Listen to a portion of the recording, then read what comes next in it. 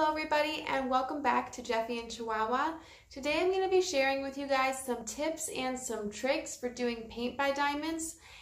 Before we get into it, please consider hitting that like button and subscribing. It's a free way that you can help our channel grow. And if you're interested in further supporting me as an artist, you can check out my website, jeffyandchihuahua.com, and I will leave a link in the description down below.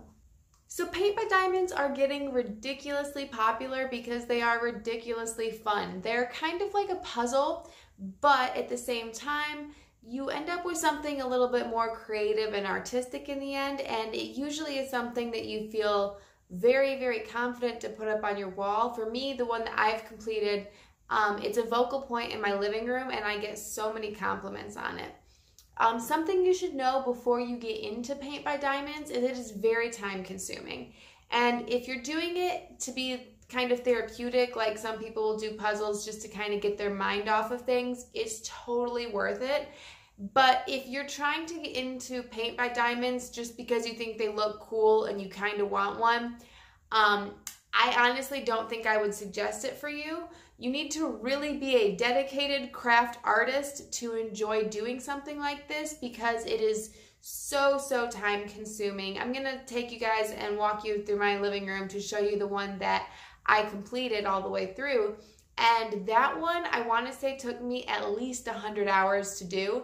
And I'm not kidding, I didn't sit down and like officially time out what I was doing, but based on knowing that I would sit there for like 3 to 5 hours every time, I had a pretty good assumption that that project took well over 100 hours to complete.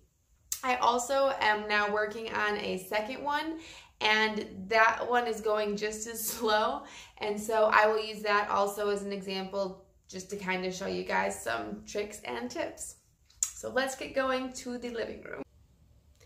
So this is the paint by diamond that I have in my living room above my fire mantle. It's a pretty good size. Get you guys up close. I love how you can see all of the little diamonds, and I absolutely love how it sparkles. So this is what a completed one looks like, and there's that huge glare on the front just because I have it in a picture frame with some glass. But overall, I love the look. I love that it moves with you. Yeah, so that is a completed one that took, like I said, at least over 100 hours to complete. So this is the one that I'm currently working on. And this brings me to our first tip. Always, always, always start in the upper left-hand corner if you are right-handed, and in the upper right-hand corner if you're left-handed, because what's going to end up happening as you're going through and doing your piece, your hand is going to be in the way. If you start at the bottom, you're just going to always be on top of the diamonds, and that can become kind of uncomfortable after a little while. And also the sticky stuff that they use so that your diamonds will stick to the page is very sticky, but it takes so long to work on these that a lot of the times if you just keep touching the same spot over and over again, you're going to end up knocking one of these little guys off and you're going to have to redo it. So the best way to avoid that problem is definitely just to start in the upper left-hand corner or the upper right-hand corner and go from there. So my second piece of advice comes in the form of storage. Because of how long these take to do, chances are you're not going to want to leave it out on your table for, say, a month or two while you're taking your time to work on it. So what I found works best to store these, because they're kind of big, is just one of these display poster boards that like children use for projects, and they're only a couple dollars. You can get them at Walmart, Walgreens, and they work perfectly.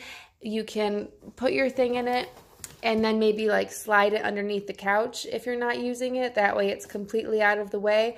I would suggest to leave it flat when you're storing your project, which is why putting it underneath the couch is kind of, in my opinion, the perfect place to hide it away when you're not using it. Another tip that I probably should have mentioned first is to make little baggies with your appropriate symbol on the front. and make sure that the symbols, you know what way is up. So with these baggies, it's very easy for me. They have the red line on the top, so I know that that is up. When I first started doing these, my first batch, when I was taping on the symbols, I wasn't being as careful with it, and some of them, like W's and M's, can kind of look the same, so it's very important that you have them all going in the correct direction. And putting all of your gems into little baggies like this and putting the correct symbol on them honestly takes an hour or two when you're first getting started, but it makes it so much easier once you're doing your project to keep everything organized. And it also makes it easier for you to kind of look through your baggies. You can just kind of spread them out across your table. So my next suggestion is simply to work on small squares.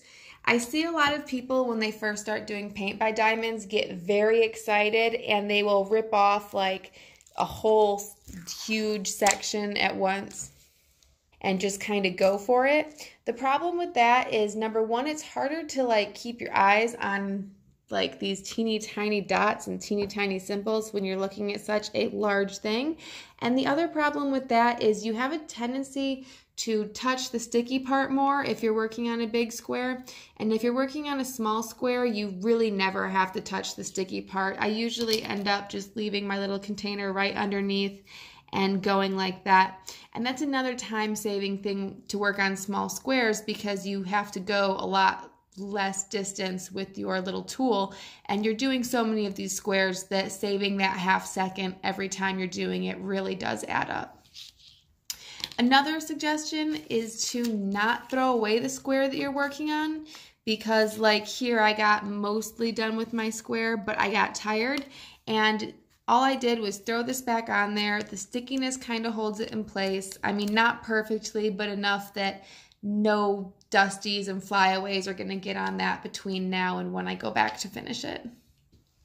So my next suggestion is to absolutely always leave the color you're working on right in front of you, and never have a second color next to you, because if you have two similar colors and you pour one of them into this jar, you can really easily forget which letter you're working on, and also it's really easy to accidentally pour them back into the incorrect bag.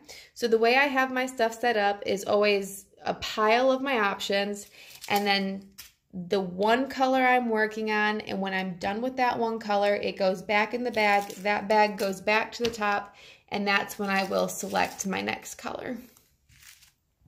So another thing to think about when you are getting your paint by diamond together is the size.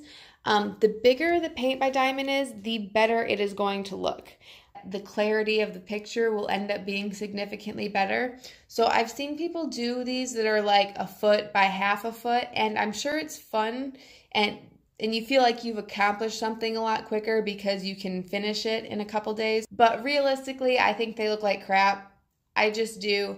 I think that you need to have them be at least 2 by 3 feet before the clarity of the picture really starts to come out. And I'm not sure the exact size of mine, but I would estimate that these are about 2 by 3 feet. Another thing to think about when you're selecting your design is the colors. It's a lot more fun to work when you have all of these different colors and when you're constantly switching back and forth between the colors, which is why I chose this design. I don't know if you guys can see the picture. They just give you a little idea of what it's going to end up looking like in the corner. And I was really excited for this design because of all of the blues, yellows, greens, and reds. And as you guys could see on my last one, it's absolutely gorgeous, but it's mostly grays, purples, and blues. And it got a little bit redundant feeling when I was making it, because you'd be excited to be finishing up, say, N, and you're like, okay, well, now we're going to go to P. And P was identical. And it kind of felt like that throughout most of me working on it, that I was always excited to get to the next color, and very rarely was the next color that different than the one I was working on. And so it is a little bit more fun when you're switching up between bright colors. So when you buy paint by diamond, it's going to come with this little container, and that is just to kind of shake out your pieces flat. And then it's also going to come with a pen. The quality of the pen depends on where you're getting it from, and they send out weird ones. This is another one of the pens that I have. And what's funny is this was supposed to be a premium one because of how pretty and sparkly the inside is. But these were the cheaper ones, or the ones that were supposed to come with it. And I actually like these better because they have the squishy handle on them. And so if yours does not come with the squishy little handle on them, they sell these at Staples for like $1 or $2 for a huge package. I highly suggest getting one of these little squishies because your hand will get tired working on the same pen for as long as you're going to be working on it. So my last tip has to do with how you finish it. The stickiness of the canvas is good enough that you can cut the edges of the canvas off and your diamonds shouldn't be falling off of the side. However, I wouldn't do that until you're ready to go into framing, because as sticky as it is, it's technically still fragile. Like, it holds on really, really well, but at the same time, there's only so much a sticky backing can do, and you don't want to accidentally lose a diamond or two before you get it on your wall. And I highly suggest putting it into a picture frame and not just smacking it on your wall, because I personally feel that if you were to just put it on your wall as is, diamonds over time would fall off. But you can get a picture frame, and this is how I did it, just to make sure that the diamonds always stayed perfectly in place, was I got a very thin layer of batting, like what they use for quilts, and I cut that to the correct size, and I smushed the paint by diamond. Well, there's the glass of the picture frame, and then on top of that I put the paint by diamond, and then I layered a very thin layer of batting, and then the backboard on the picture frame. And it was a little bit hard to get that backboard on and like clipped into place perfectly, but because of that, now I know there's a constant light pressure pushing everything forward. So all of the diamonds are pressed perfectly up against the glass and they don't move. And I've had that paint by diamond now for about 2 years, and everything is still perfectly in place. So I hope this really helped you and gave you some good idea of what it's like to do a paint by diamond, as well as some tips and tricks to help make it a little bit easier. It's so much fun. It really is addicting if you're a true crafter. Well, thank you guys so much for joining me. If you enjoyed this video, please give it a thumbs up and subscribe. I will see you again soon. Bye.